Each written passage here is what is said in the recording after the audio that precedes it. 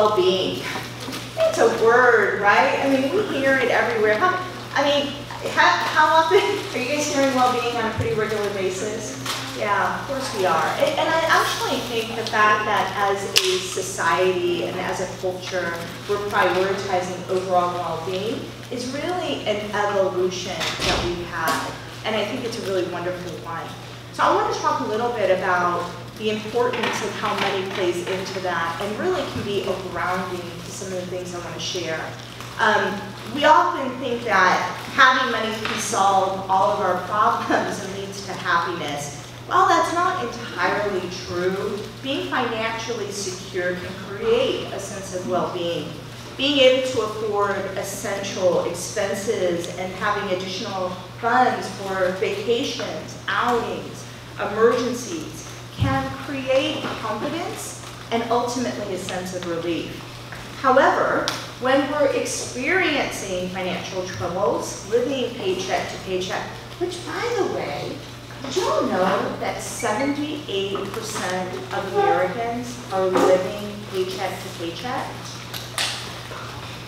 And so oftentimes we think that money happens at a different socioeconomic level, but in essence it's happening all over. Sorry, I'm digressing on that. Or if you don't have the resources for an unforeseen expense, your health can be impacted. Financial stressors have been found to directly correlate with poor physical and mental well-being. To manage your physical and mental wellness, it's important to understand how your finances and health are interconnected. I love this slide in the image that we're in the middle, and when we talk about well-being, knowing that 78% of us are living paycheck to paycheck, we can do all the cardio workouts, cross-training, running, whatever your thing is, or all the yoga. But if we're stressed out about how we pay that electric bill at the end of the month, that's a really tough place to be.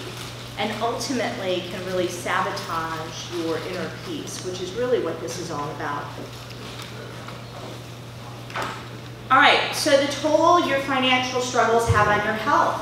The connection between physical and financial health has been long studied. So here are just a couple of those things. Debt-related financial stress increases the odds of depression by 51%. Financial stress can manifest in physical symptoms. And I don't want to out anybody, but I want you to think about times that either it has shown up in your own personal life, in your family life, in your parents, and these are things that are just real. And sometimes we don't make the correlation to the stress that we're having, even when we're pursuing your education and you're thinking about how do we afford to pay that or finding that next job. So much of that stress can live in your body, not just in your mind. But many problems can lead to very unhealthy coping mechanisms. You know, sometimes we're doing other vices under pressure, alcohol or drugs, or oddly enough, shopping. So it's these different triggers and understanding what some of those triggers are that are happening and where do they live. But I have found that the trigger, and not necessarily, these are researched, but Sherry and I, Liz and I, others at the credit union, we engage with members that are thriving in life, and we are dealing with members that are thriving in life on the surface, but under the surface are super stressed out about that one hit of an emergency that showed up. And I always give those members tremendous credit for coming in and having the conversation, because as scary as it is, you have to have that conversation. And that's where the no judgment, no shame zone lives, right? Because we have to have safe places where you can come and share. Just like Laura said, you know, this may not be the space to have our Brene Brown vulnerability moment, but to know where resources lie, either today or in the future, I think are really important. And knowing that if you are struggling with mental well-being, being really honest about where that could live, and sometimes it lives with our finances. All right, so money and health directly impact one another, and results can manifest in many ways. Below are a few statistics that highlight how money can be a great source of stress that can affect your health. First one, experiencing financial anxiety can be debilitating and lead to decisions that do not benefit your health, such as foregoing trips to the doctor. If you do not feel like you have the right health care, and you are not getting some of those preventative test results, then you are forsaking your health because of financial reasons. 66% of Americans 21 to 34 years old experience financial anxiety. Compared to those at 34 to 49, those are at 60%, and 50 to 62-year-olds, 51%. You know, I was equally bummed out and encouraged by this stat. And I'm like, clearly not one age demographic has got this stuff figured out. So the core root is really understanding a little bit about money and making some of those decision points, because the reality is, if you do not learn to do better, aging up is not magically going to help you with your relationship with money. Financial stress can be debilitating for employees as well. It can make their productivity suffer and lead to lower work quality. An employee who is financially stretched each year loses 1 month of productive work days. Additionally, they are twice as likely to seek a new job. So you can find employees that are on the treadmill of making more money. And if your root cause is that you have a tendency to live above your means, funny thing happens, you'll make more money, and oftentimes your lifestyle will level up to that new income, therefore creating this cycle. And Lazar and I were talking a little earlier, and I had touched on it. So I'm going to own my Gen Zer, like I'm a Gen Xer. I think I'm a wannabe Gen Zer. I'm a Gen Xer, right? So how many millennials are in the room? How many Gen Zers are in the room? Yeah, and I'll tell you, I have millennial kids and I have Gen Z kids. And I'll tell you, there has been an evolution with how you all are perceiving old-time paradigms. Back in my day, you graduated from high school, you went to a good college, you went to work hard, you married, you had 2.2 children, and you lived in a house. We were very much in a box. You have your mortgage, you have your car payment, you lived in debt. That is something that was kind of societal norms. And what I have found is that with each generation, we're getting savvier in what our own values are versus the collective values that are being put on you. Laura and I were talking about that with children. It's your kids. It's recognizing y'all have a lot of options out there. And some may be prioritizing more experiences. So your lifestyle might need to look a little differently than others. I'm sharing all of this because having real grounded knowledge in financial management will allow you to choose the path that you want to choose. If it's an entrepreneurial path, if it's a path that you would rather have a job that you are working to live versus living to work.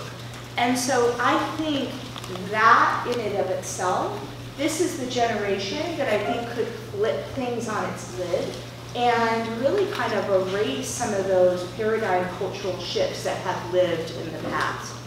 All right, so what is financial health?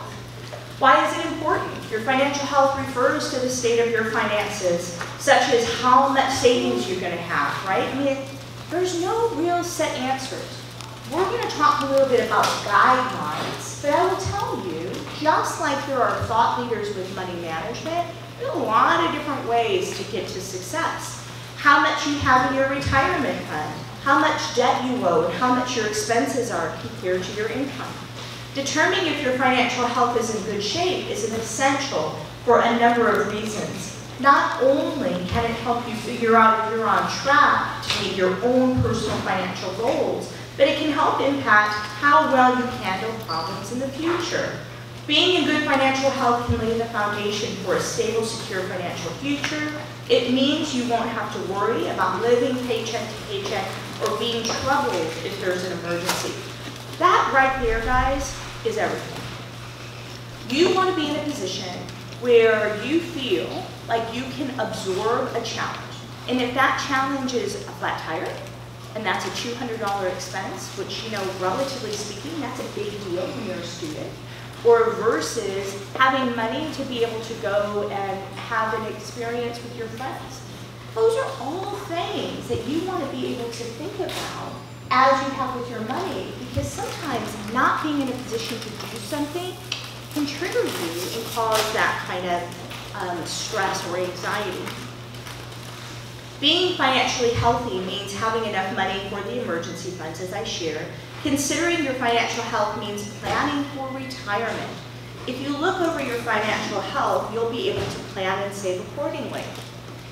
So there's a lot about compounding interest. There's a lot that's being, you guys are all smart. So you've seen the research that if you start saving at a younger age, that will continue to compound and have those resources for your future.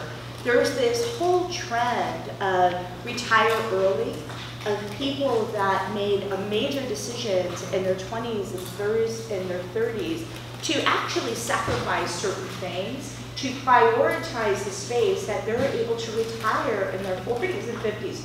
Clearly, I'm not in that demographic.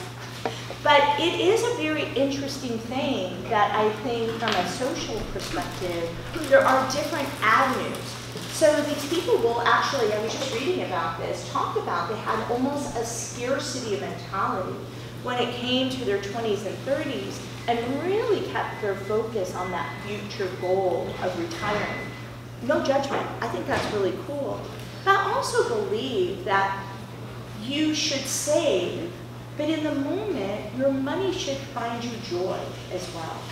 So if we're doing all of this hard work at school and in internships to get to that next point, be sure you're in that space of joy now, that if you do choose to treat yourself, right, don't judge yourself, enjoy that. So I actually have a more abundant feeling when it comes to the money. And I think that if you're grounded in your values, you're not always going to get it right. But if we judge ourselves for making decisions that we think we should be better at, guess what that does? We're just going to continue making bad decisions moving forward. So that's kind of my own soapbox on that. A crucial benefit of being in a good financial health is having a low debt-to-income ratio, which is how much debt you have versus your income. If you're regularly checking in, monitoring your financial health, you can prevent yourself from wrapping in too much debt. Well, I'm probably sitting in a room where several of you guys might be walking out with 6 figures worth of student loan debt, and that sucks. And I feel that. And so it's even decisions about taking steps and what that looks like after the fact. But what I don't want y'all to do is you're made a decision to be fully immersed and taking advantage of a world-class education and knowing that that was a decision. But if you allow that stress of future to weigh you down, then you won't be present to maximize a decision that you made. And I will tell you, that is something that we have seen in our members, I've seen in students that we've talked about, I've even seen it in my own children with decisions that they've made to pursue master's degrees. But knowing that they also secured positions that gave them a higher earning potential. So I just wanted to kind of level set on that. This whole conversation about financial health, mental health, physical health, really was inspired by Kathy MacArthur. Kathy, are you here? Is Kathy back there? So I just wanted to give her props because I do think being grounded in some of this can help. Now we're going to share a little bit more of the tools. Before I advance, is there any questions or any comments or thoughts about what I just discussed? Yes? So being a college student, what are some ways that you would say would be good to like create a passive income rather than just like actually like work a job or something not even work because it's heavy workload? What other ways would create a passive income? I should be asking you that question, Lazar, considering you're the entrepreneur between the two of us. I mean, but they're really, I mean, the thing that I've noticed now making money versus back in the day when I was in college making money is there is more ways to make money from, you know, social influencers, ambassadors for brands that you love. I mean, I could probably be better served putting every single one of you on a panel and asking each one of you what is one passive idea, and we could probably have a whole roundtable on that. So to your point, I'm not trying to skirt the question. I'm obviously in a very traditional job, but what I find to be interesting about people who have passive incomes are those that may have a traditional job but found joy in doing something else and found a gap or a problem that needed to be solved and move forward on that. Because whatever you're doing, you don't want to be a slave to that idea or that passive, you know, that passive income stream. It should be something that you really enjoy. Anything else? Yes. So, being a college student, grad student, I was wondering, maybe you're gonna tell that later on. What is considered as healthy spending? Because, you know, you said you believe in abundance, and sometimes people tell me you've been buying that milk tea is a waste of money, but that's like my pleasure. And if it's your pleasure, don't let anyone judge you for what brings you joy in that moment. But what is your name? Shopta. Shopta. Thank you for that transition, because I'm going to talk to you a little bit about some of the tools. And, you know, we're going to talk a little bit about financial goals. I'm going to talk to you about a spending plan. I'm going to give props to my colleague, Sherry Shannon, because this is something she really talks about. So notice how I'm not calling it a budget, because people hate the word budget. It's like a four-letter word. But we're going to give you a more macro look at how you can start prioritizing some of the monies. And then decreasing spending or increasing income, you know, some of the conversations we're having. And then more expenses than income, talking about household expenses and credit cards and blah, blah, blah. But really the most important part is knowing when to seek assistance. And my whole thing is, seek assistance when you have a question. Don't wait till you've gotten yourself so stressed out that you haven't tapped into some profession, you know, some people who are experts in this area that can really help you navigate. But when you're talking about spending plan, I want to talk to you about life spending budget notes. So this graph is literally tailored for individuals up to about 40-ish. And so it's the 70-20-10 spending plan. This is not your budget, it's not your mom and dad's budget. This is more fluid. This is taking into account that you guys are in the building stage of your life. When we're younger, our needs are different and we have more debt to pay off. Student loans, we may be carrying credit card balances. We may be having entrepreneurial lines of credit or some of those resources. So let's talk about that 70%, right? So your 70% is the biggest pot. It is your essentials. So this is what you spend on things to keep a roof over your head. These are keeping your electric bills. These are your water bills. This is your basic food. This is everything you need to do to show up in life and just be able to walk out of a place. 70% of your gross income, your net income, so that's the money you actually walk away with, should be in that 70% essentials bucket. 20% is for what your wants are. That's where you have your tea that gives you joy. This is where you're saving for your vacation. This is where you are having that opportunity to go on a Saturday night and have fun and not stress out in the morning. Note that 10% is your savings. So people will often say, I actually have more money to spend on my wants than my savings. And we're saying yes. Because what happens is, I don't know if y'all have ever been here, so I'm going to create a scenario and tell me if this resonates or if you've even heard somebody that did it. They're going to jump back on, we're going to be really good with our money. I'm only going to spend money on things that I need to have and my savings. How long does that last? You like fall off the wagon really, really fast. So our whole philosophy on a spending plan is that if you don't give yourself resources for fun and things that you want, you ain't never going to follow it. So this is your guideline for up to about 40, right? Here is your guideline for beyond. When you've had less student loan debt, when you are in a position, this monthly budget, this 50, 30, 20 is very optimal. 50% of your net income should be towards your rent, your car, your utilities. 30% should be your fund money. And that could be for short-term or long-term goals. 20% becomes your savings. Do know that your 401k contribution counts towards that 20%.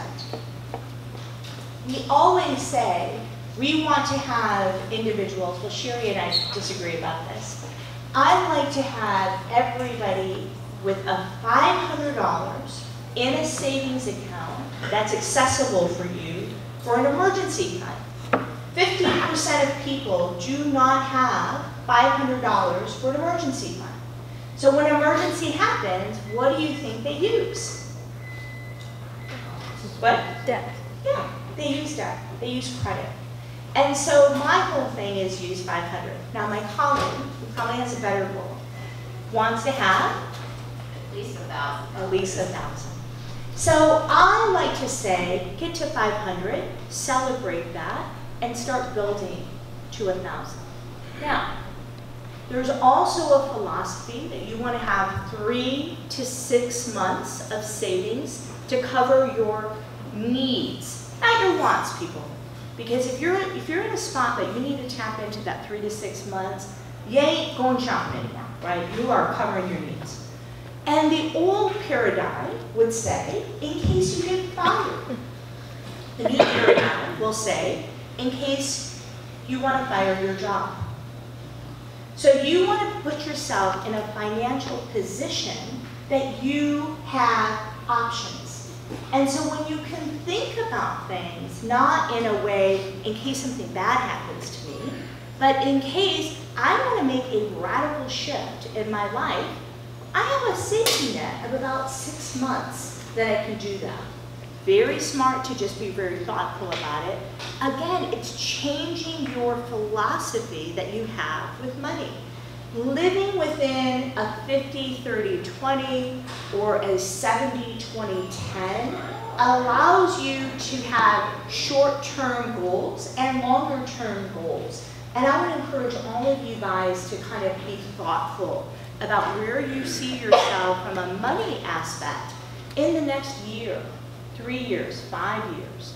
And really think, these are my goals, write them down. We all know the power of writing your goals down and writing a number around there.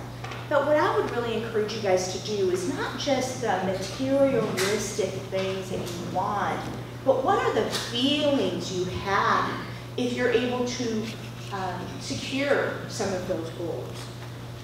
All right, credit score. We're going to change gears a little bit. Who is familiar with a credit score? Yeah. I mean, it's kind of a thing. Like, everybody knows about credit scores. And credit scores really have changed since 2008, 2009. And you know, at the end of the day, it's what banks use to determine if you're going to get a loan. And not only if you're going to get a loan, but how much is that loan going to cost you? it could also determine if you're going to get that next apartment lease. It could also determine if you're going to get a dream job. Way back in the day, there was a young woman who, at the University of Illinois, was going to get a dream job at a pretty famous woman's company, and credit wasn't great. And she was excited about this position, but this company was going to give her a corporate credit card, and they pulled her credit. And the reality was her credit wasn't great, and they didn't want to put her in a tough spot, so they rescinded the offer. And so more and more companies are looking at your credit score because it also talks about your character and how you prioritize your money. Tells a little bit about who you are at person level. And so credit scores isn't just from a banking perspective, it really shows up now in different ways, including your insurance, like auto insurance, you know, all of those things. Credit score does play a role. So this is interesting. This came out in Consumer Reports last summer, and it really talked about the difference between how much more money you're paying. So I'm going to ask a question. Let's say, all right, this young lady who loves The Cure, I'm going to pick on you for a second because that's one of my favorite fans as well. And I'm going to ask you a question. Let's say you want to buy a car, and you come into the credit union, and your score is 820, and it's beautiful. And my score is like 520, it's not great. And we're both going to be given a car. Who do you think is going to get the better experience? Do you think this young lady at 820, or do you think me at 520? You, right? We both will. Because we won't know. It is intentionally designed that when we're extending a loan to you, we're excited and delighted. It didn't matter what your credit score is. We generally probably won't even talk about it, but you'll get a letter later showing where your credit score is. And then you can come and look at a graph like this and get a feel for how much more money you're spending on that same loan. Thank you for playing along with me. So that is something to be very mindful of. This is all a sales process. And so customer service is key. So if I'm at 520, I'm showing up, and 820 is right there. Our experience will largely be the same. The difference comes in your pocketbook and how much more you're having to pay for some of these things. So here are some guidelines, and there are some areas in your FICO score that are in your control and some areas that are not. One area that is not in your control-ish is the length of credit history. So Lazar and I kind of had a little conversation about Dave Ramsey. And I have a love-hate relationship with Dave Ramsey. There are some things that he talks about that I do appreciate, but I don't think it's realistic to be a ghost, and that's what somebody who has no credit score is. Because most Americans need to have some sort of debt if they're going to buy a car, or especially if they're going to do a major purchase like a mortgage. The two areas that you have the most influence on is payment history, 35%. Let me tell you guys, today, in this day and age of finances and all these financial technologies, if your bank doesn't make it super simple to make an automated payment, get the heck out. And I guarantee they will. So there are things today from a technology space that you can just set a payment in the ground and make that payment. Even if it's the minimum payment and you're going to go back and add more. So I'm going to tell you a personal story. I preach this, right? I do this, I preach, I'm all about that. But I also am very good about paying my bills. As a matter of fact, I really love paying my bills. I'm somewhat old school. I write a ledger, I write a check. I do it twice a month. Well, we had kind of a family emergency last November. Nothing horrible, but something that threw me off my cadence. And for like the first time ever, I missed a couple payments. if I had followed my advice, which by the way now I have, that would never have happened. And that right there is why you need to have automated payments, because it's 35% of your score, and life happens. It happens to the best of us. Amounts owed. Let's talk about that. That's a little trickier to understand. Let's say we're going to talk about you now. Let's say you have a new credit card and you have a $3,000 credit limit. Woo-hoo-hoo. So really what you want to do is spend no more than 30% of that, which would be $1,000. Because if at any moment you're over that, it starts to pull on your credit score. Even if you pay it all off, depending on when they report to the bureaus, it could hurt you. So one of the things that Sherry, Liz, and I talk about, look at it at 10%. If you've got a $3,000, then 10% is about $300, maybe up to $500, and then pay it off. The trick about credit cards is our cycles are about 28 to 31 days. So you really need to pay those off, and you get charged interest. Think about when you use your credit card and you're not paying it off, it's like you're writing yourself a salary increase. The funny thing is it's going to cost you more money in the long run. So I'm a big believer in credit. I love credit. We have a cash back card. I love taking cash back. I have an airline card where I prioritize some of my spend because I really like those miles. But it would hurt me, even with those cashback features or those airline ticket opportunities, if I didn't pay it back, the interest that I would be spending would actually negate the benefits I'm receiving. So amounts owed, keeping well underneath the usage is a really important piece. And then new credit, it happens like, the credit union has, we have those financial tools and you can see your credit score. And sometimes if you've gotten something new, your credit score will dip for a new line of credit. It will go back up, but it does dip a little bit. That's the new credit part. Types of credit is an interesting one. They don't want to see you only in credit cards. They want to see you in an installment loan, which is maybe a personal loan, where you have $1,000 loan, making that up, and you're making regular payments, and it ends in a specific time. Or a car payment, where you actually have an asset tied to your loans. That helps in different types of credits. Okay guys, this is the basics. Take a screenshot of this. This helps you really understand your FICO score. FICO is generally the preferred method, although there's a new scoring called Vanguard. And Vanguard is now taking into consideration things like utility payments. So it's like, good grief. Not that all your utility benefits are going to help you, but if you're late on a utility, it can ding your score. Any questions on FICO scoring before I move on? Yes? So I heard people talking online that when they pay off like their car loan, your FICO score actually goes down. So how does that work? Have you seen that, Sherry? It's because the mix changes. So if that's your only installment, and then you have revolving, if you pay off that installment, it could temporarily cause a dip in that score. But what you keep is the payment history is still, that's going to stay on your credit report for 7 years. So it'll still be out there, but you'll see it temporary just because the mix changes.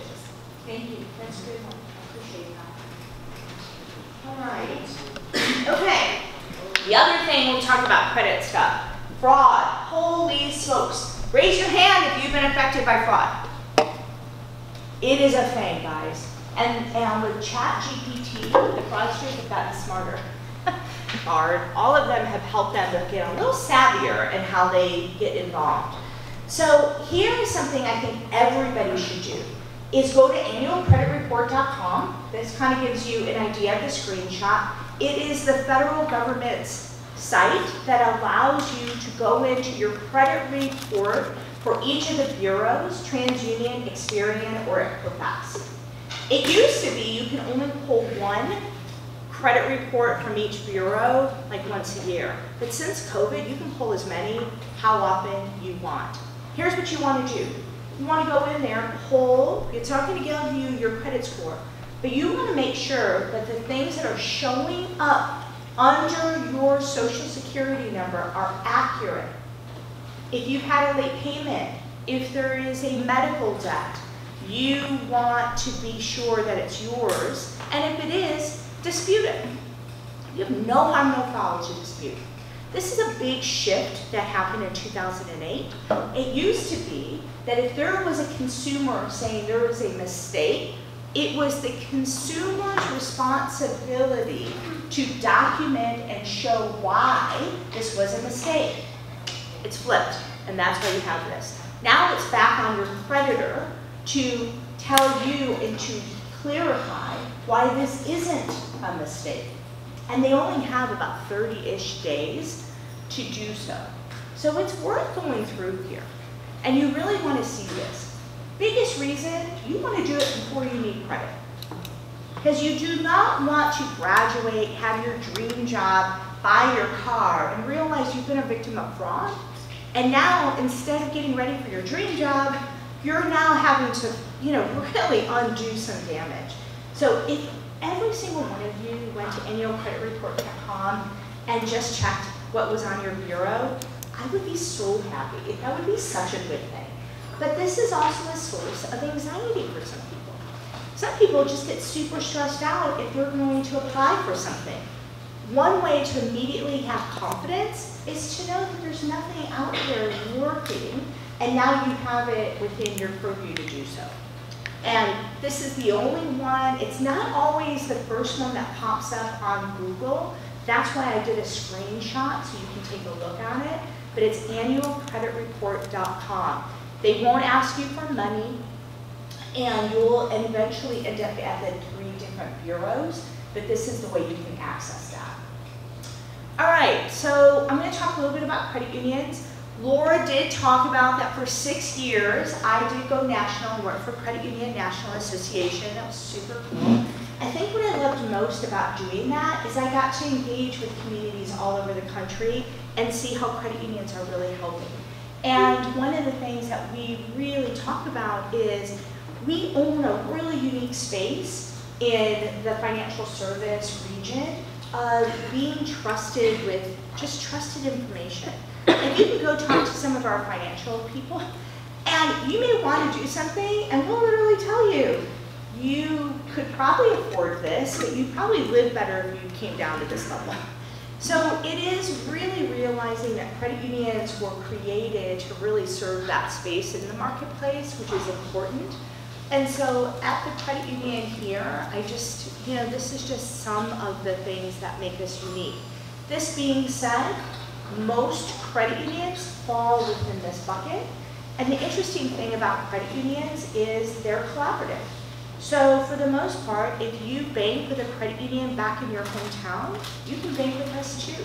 So credit unions really share their resources, their ATMs, their networks to allow our members and to have a very nimble, easy way. But we've got more ATMs than Bank of America, which is kind of a myth. So one of the biggest myths that we have, University of Illinois. Most people don't think they can join. And that happens to a lot of credit unions as well. So just know that, anywhere you are, there's a credit union that you can come to. And your money is safe. We are insured by NCUA. The unique thing about NCUA versus FDIC is NCUA is also our regulator, which means credit unions are held to a very high standard. We're generally not a very entrepreneurial thing. It takes us a lot of time to make decisions to expand resources because we don't take big bets. We take small bets on families and small things within our community, but it also kind of gives us an extra layer of safety and soundness. And it's because we're right here in your community. So digital banking, I talked about digital banking because if you don't have one, ours is #1 rated. You should check it out. It's pretty cool. What I love about most is the commitment we've had to financial wellness. So if you're on here, And you can tap into some of our financial well-being tools, including navigating if you want to buy a car. And it will tell you what interest rate you'll have, right? What it could do to your credit score if you do this, and what your payments would look like. So you can kind of crunch the numbers, all of the, comfort of your own couch. So I think that's a pretty cool thing, and I think more and more financial institutions are offering that. And again, it's a way to make your life much easier, to be able to have as much information to be empowered. And with that, you guys are really great.